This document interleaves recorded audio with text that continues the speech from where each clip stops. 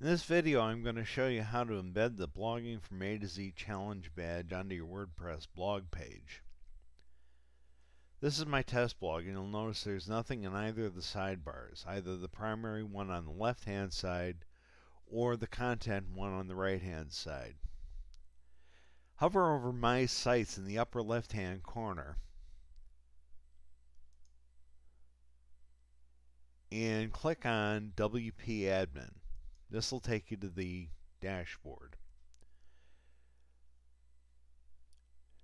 Now from here, this is the way that your menu probably looks. If it looks like this here, don't worry about it. We can do it either way. What I want you to do is hover over Appearance and then click on Widgets. If it looks like this, if the menu's been collapsed, hover over the paintbrush.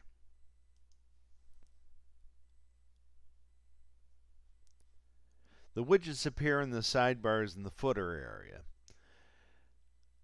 We'll put the A to Z badge onto the content sidebar, the one that appears on the right.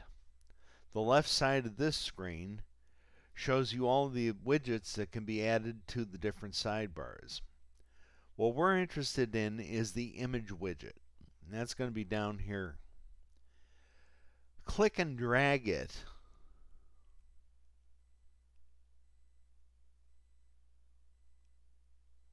onto the content sidebar, which is the one on the right.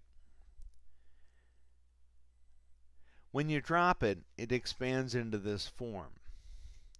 The two fields we're interested in are the image URL and the link URL. That'll display the page and navigate to the A to Z Challenge blog when a visitor clicks on it. On the right side of the A to Z Challenge blog page, you see the badge for the A to Z Challenge. There are several things we can do to get that onto the page. What I'm going to do is right-click on it and click on Copy Image Address. That'll copy the address of the image to the clipboard. You can then return to WordPress and paste the value from the clipboard into the image URL field. Now we want to set it up that when a visitor clicks on the badge, he's taken to the A to Z Challenge blog. Come down to the link URL field, and what I'm going to do is I'm going to type the address of the A to Z Challenge blog in here.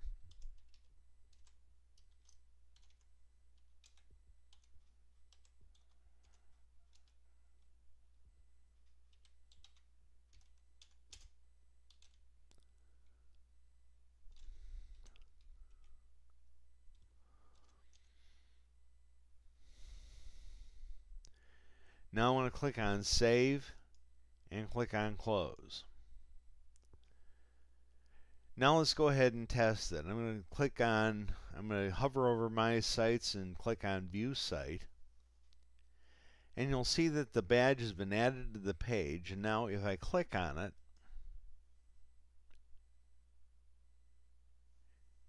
it comes to the blog page for the A to Z Challenge. I'll talk about some additional options and troubleshooting tips in the post.